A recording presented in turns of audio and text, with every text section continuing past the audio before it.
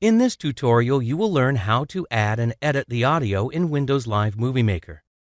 Editing options in Windows Live Movie Maker gives a complete professional touch to the audio which is being played along with your video. First of all, click on the Add Music button and navigate through your browser to select the music file. After you have selected the music file, the audio bar will appear on the storyboard.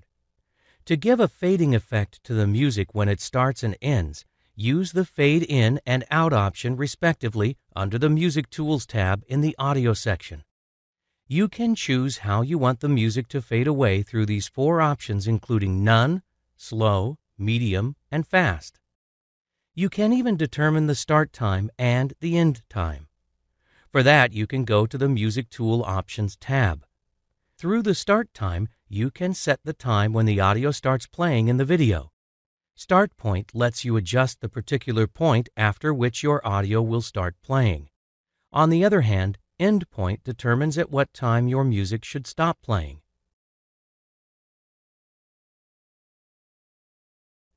While creating a video, you can adjust the sound of the music with the help of the Music Volume button in the Audio section. You might want to add music to the video which already has some voiceover or narration in it. So again, it's important to adjust the sound of both the files playing simultaneously.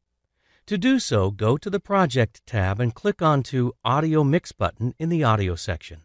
Drag the bar of the audio and scale it towards the right or left, depending on which file you want to keep a little louder than the other.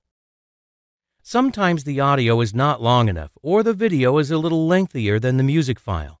If you wish to fit the music according to the length of the video, you can do so by clicking on the Fit to Music button.